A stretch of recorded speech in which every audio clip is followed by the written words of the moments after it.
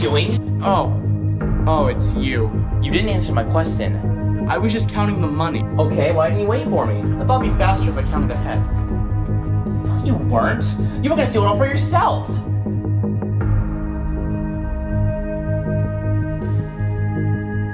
So go over the plan again. Okay. Tomorrow morning, bank opens at 10. We go in before the first customers arrive. I hold my gun to the security guard. You get the money from the tellers. You still don't understand why you have to grab the money. Because I'm in charge. Continue. Then we escape out the back. We hop into the car, and Jack drives us to the hideout.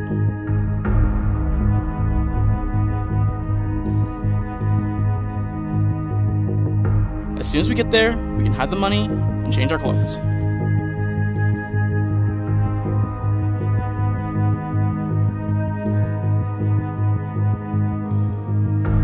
We go back to Cal State Fullerton. I work my shift at 7-Eleven. Jack takes the car back to Pep Boys.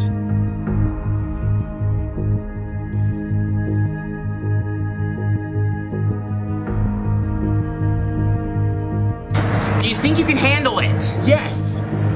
All right. Jeez. Where's Jack? I don't know.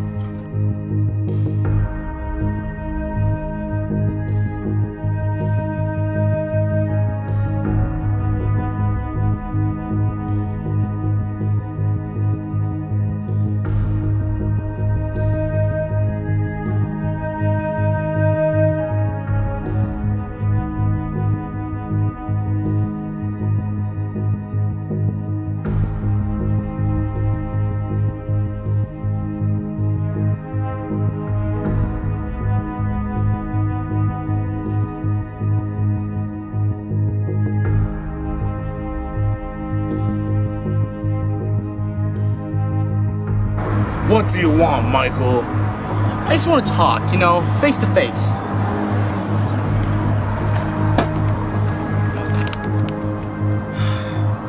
I don't think you've been doing enough. What do you mean I haven't been doing enough? It's just that me and Hunter have been planning it. I held up the guard, he grabbed the cash, sat in the car. You'll still get paid, it's just not worth a third. Who put you in charge? You two couldn't have done this without me. I drove the car, I rent the apartment. You're right, so you'll get $5,000. No! I want my full cut. Alright, let's see what Hunter has to say about this. Now we're getting somewhere. Let me tell my boss, I'm gonna go take a break.